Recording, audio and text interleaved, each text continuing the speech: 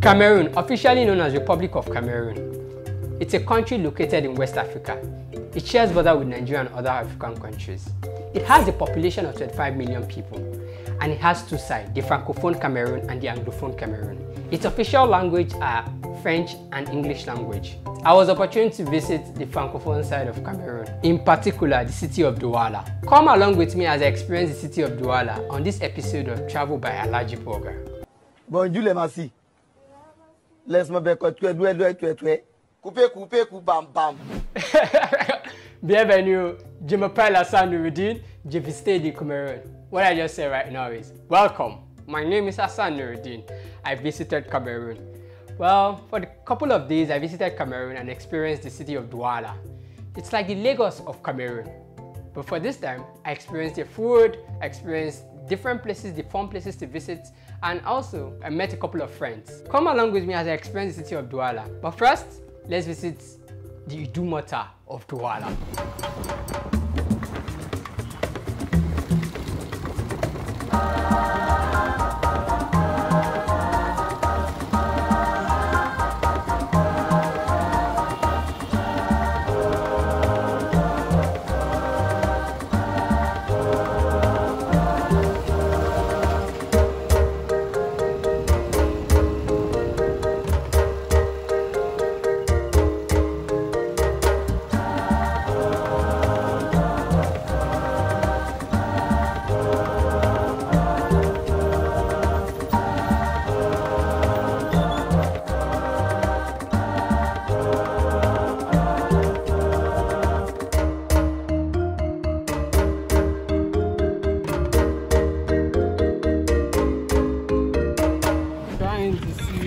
Like in Cameroonian Market, Douala.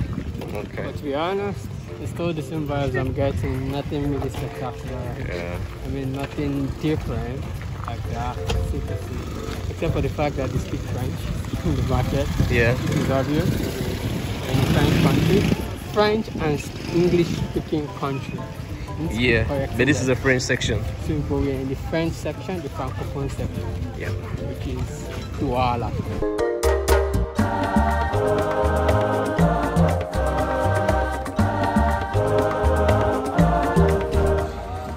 Unlike Lagos market. Unlike Lagos market? It's pretty safe. It's much more organized. You don't see too many. You know what I mean?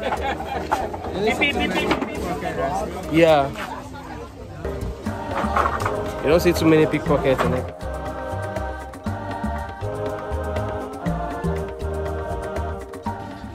So yeah, they are mostly Nigerians. Oh really? Yeah. Good, if you first say one, we'd like to have that discussion with them. No, Nigerians are the core business people. Oh really? Yeah.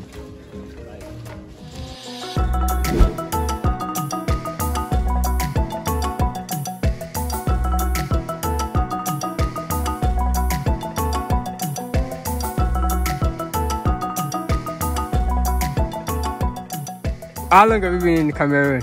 I wouldn't mention it now. Yeah? I came here in 1993. 1993? Yeah. Wow. So how has it been so far? For me, it's good. It's good. So you have, so do you have like, you came here alone or you came to visit family? Somebody brought me here to bring me up, and they already liberate me. I have my own. I have to be strong of my own. The Igbo apprenticeship, right?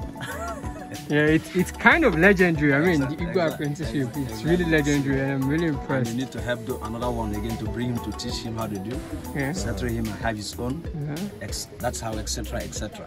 So, what's the difference between here and Nigeria? No, you cannot compare Nigeria here. Nigeria is a big country, they have a lot, but you cannot sit somewhere. I get him now. You need to move. I said that's why they said that when you travel, you learn a lot. Yeah. Traveling is part of education. You cannot sit somewhere. I get him. They do it because of the governance. Some people are just crying, but that's life. You follow whatever comes. So how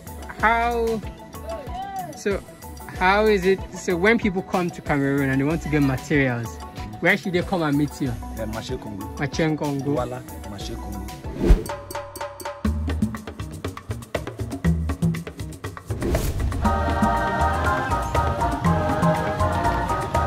could all see that Marche Congo Market in Douala, Cameroon has a lot of similarities with Idumota Market in Lagos. But wait, can we give it up to Nigerians? They are everywhere. I mean, I was in the textile section in Marche Congo Market and it was just Igbo, pidgin language, and it was a proud moment for me as a Nigerian. Well, it's what it is. It is what it is. I'm sure you're waiting to see the Cameroonian foods that I tried while I was there. Well, turn on the notification button to get notified whenever I release the next video, where I'll be talking about the different Cameroonian foods that I tried. It's a really beautiful thing to see. Hello guys, so we're about to try street food. What's a trip without a street food? I always take street food everywhere I visit.